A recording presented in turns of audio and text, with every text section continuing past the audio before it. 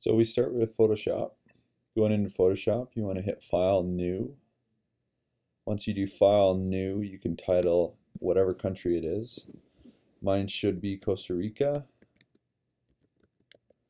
as that's the country I'll use today. The next thing I'm going to do is change pixels to inches. Once I do that, I can set it as 12 by 12.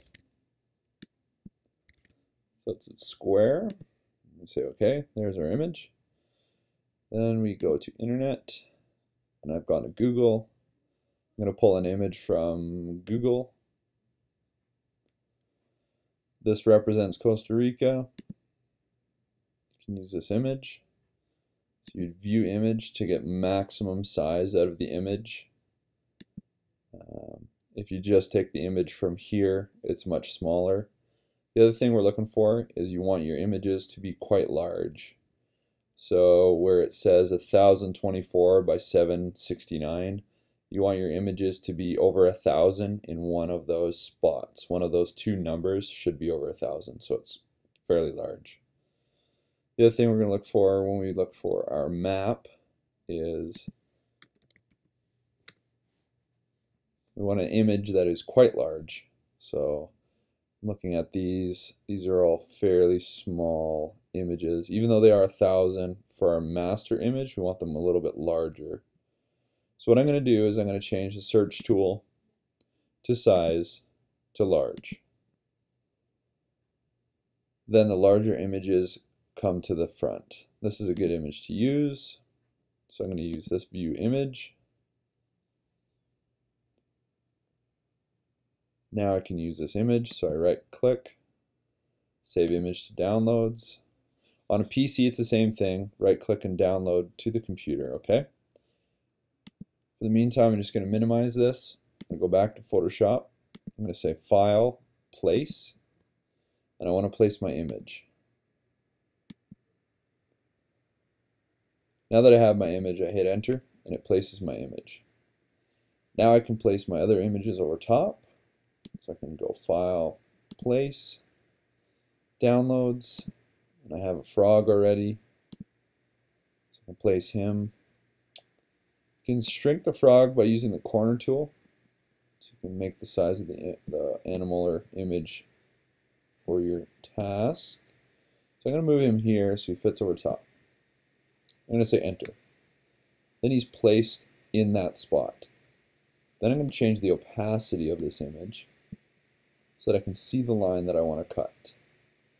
So an opacity of, I'd say 30 to 40 is quite good. You go to lasso tool here. Click on the lasso, and you can actually highlight any aspect of this. Now this is a rough cut. This is not taking the time necessary to do a proper cut, but it's good for the video. So I make that cut, and I come all the way around and I finish it off. Okay, so we're going to make that editable. So we're going to rasterize that layer. Now I can delete that off. Okay?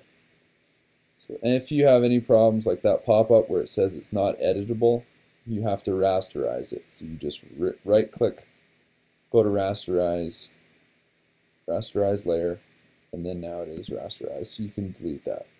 Okay?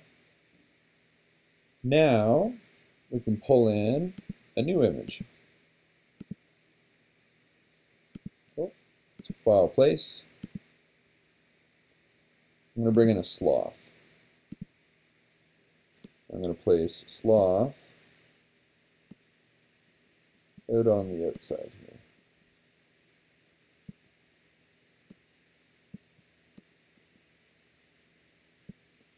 Same thing, hit enter.